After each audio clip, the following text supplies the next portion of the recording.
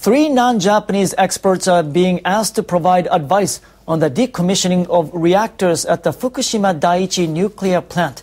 It's been nearly 3 years since the March 2011 earthquake and tsunami caused multiple nuclear meltdowns. The International Research Institute for Nuclear Decommissioning was set up last year to support the government in dismantling the crippled reactors.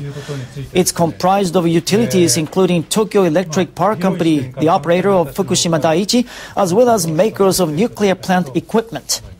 The organization has been soliciting technological assistance in Japan and abroad.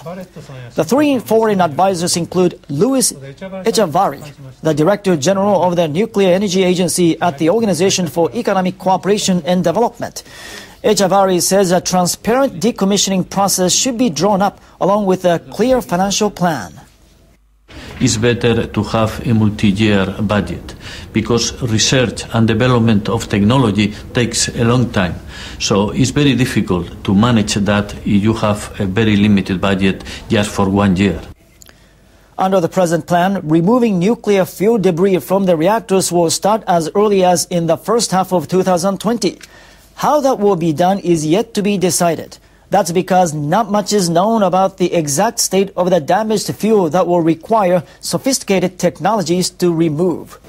A nuclear industry organization held a recruiting event in Tokyo on Sunday. Nuclear-related organizations have been suffering from a shortage of applicants since the accident at Fukushima Daiichi in March 2011. Students who will graduate in the spring of 2015 gathered for the event featuring 22 companies and organizations.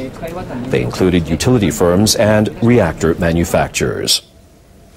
I study decontamination, so I would like a job in a related field.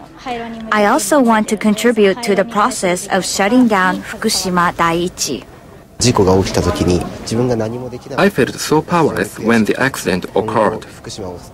I hope my university studies will be useful in helping Fukushima to recover.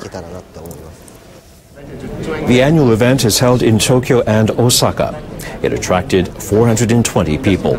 This is slightly more than 388 who came last year, but is only 1/5 of the number before the Fukushima nuclear accident. Some companies are visiting universities around the country to recruit students. Whatever the future of nuclear power will be, we need young people with strong ambition. I hope such people will decide to work for us. Hattori says a key issue is whether the industry can show young people it has an appealing future.